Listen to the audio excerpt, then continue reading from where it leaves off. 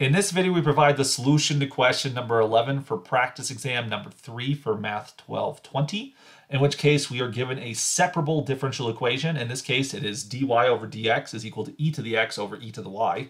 And so since it's a separable differential equation, we can solve this by separating the variables.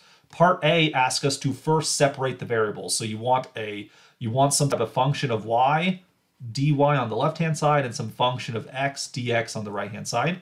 Now with this one, given that, well, of course, the derivative dy over dx is always a ratio. The right-hand side is also a ratio where you have e to the x on top, e to the y on the bottom.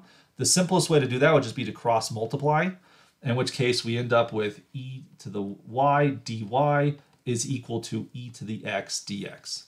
And so very quickly, we're able to separate the variables on this one. Sometimes it takes a little bit more effort than that, but that's all we need for this one. That's part A. Part B, then we want to take the separation of the variables and solve for y in that situation. So we're going to integrate both sides of the equation. So we integrate e to the y dy, and then that's equal to the integral of e to the x dx. So taking the antiderivatives on the left-hand side, we get the antiderivative of e to the y with respect to y is e to the y. On the right-hand side, the antiderivative of e to the x with respect to x is e to the x.